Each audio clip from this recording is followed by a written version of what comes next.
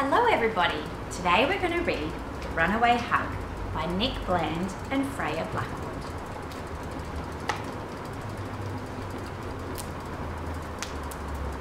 "Mummy," said Lucy, "can I have a hug before I go to bed?" "Oh dear," said Mummy, "I only have one left. It's my very last hug." "Can I borrow it?" said Lucy.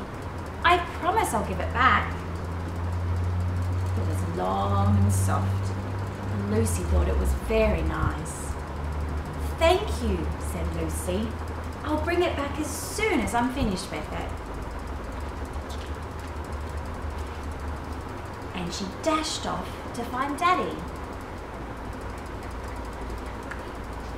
"Daddy," said Lucy, "would you like a hug? It's the very last one, so you have to promise to give it back." "I promise," said Daddy, and Lucy gave him Mum's very last hug. "Now can I have it back?" said Lucy.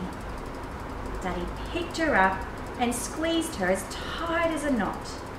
The hug was stronger than before, but just as nice. So she ran off to find the twins. "Boys," said Lucy, "would you like a hug?" "No, yuck," said the boys. "But it's the very last one," said Lucy.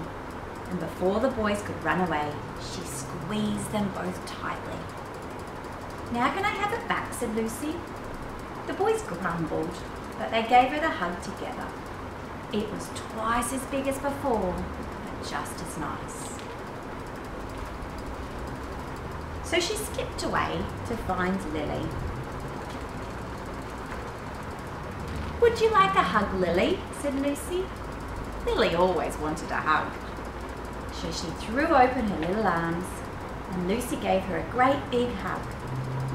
Before Lucy could ask for it back, Lily giggled and hugged her again. It smelled like peanut butter, but it was just as nice as before. So she raced off to find Annie. Annie was very naughty, but Lucy loved her just the same. "Would you like a hug, Annie?" she said. Annie woofed, so Lucy leaned over and gave her a peanut buttery hug. But as soon as she let go, Annie turned around and ran straight out the door, taking Mummy's very last hug with her.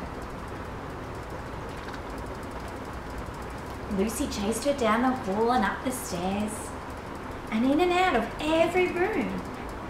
But Annie was just too fast.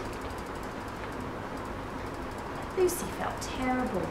She wanted to cry.